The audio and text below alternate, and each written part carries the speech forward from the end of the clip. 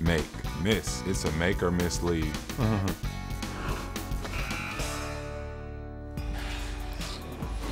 Make celebrations. Here's Kawhi Leonard, soaked in champagne, dancing in the locker room. But were they better moves than Serge Ibaka breaking it down at 4 a.m.? Because we can see this also. Little shimmy shake with your old teammate there, Perk. What do you think? That's that Air Congo, baby. They call it the African slide right there, baby. That's the African slide. I got to give it to Serge right there. I see you. I'm so happy for Serge. Look at Serge getting down. He's doing it for Congo, baby. They're going to do it again tonight. He definitely are. I've heard about their plans. Miss volume. Jamaal Magloire used a hollowed out cup. I love it. To yell instructions at his team that's to try old to school. overcome the noise in Oracle, which instantly became a meme. I mean, this is resourcefulness, right? Yeah. He's old school. The big cat, they call him the big cat. Right? And that's so on brand for the big cat. Amazing. Yeah, but I love it, though. Y'all don't know how valuable that is. I love that Big Magloire. Much props, man. Ooh, the Pelicans and SB Nation win the meme off, by the way, in my I'm just saying. Make courage. Kawhi won Finals MVP and got every vote, including mine, except one.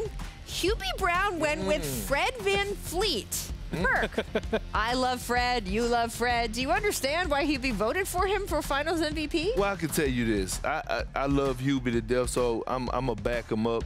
Fred VanVleet came up huge in these finals. He made every big shot in all the games for the Raptors, in my opinion, and he came up huge. I mean, he came up huge. So I could kind of understand 10% why Hubie did it, but he can't do that. Not to Mr. Canada. Games 1 through 4 were historically great for Kawhi. Yoda came up huge in Star Wars. He's not the MVP. Yes, keepsakes. Speaking of MVPs, here's Kawhi leaving his presser last night. Just kind of forgetting about the MVP trophy because, look, you have one already at home. That's right. Maybe he assumes Brian will win another one next year. Look, I don't know. It just shows how unselfish he is. It just...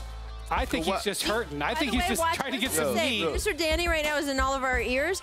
Watch him walk down those stairs. Yes. When he came to sit down for the interview with me, he was limping. And I mean, again, but he was so happy. He was. But an underplayed part of this is how much Kawhi Leonard played through an injury in this finals. And he's become one of my favorite players. And I talked to him last night. He went congratulating. I told him. I gave him my address, and I told him I need my signed jersey. Nice. FedEx to the house.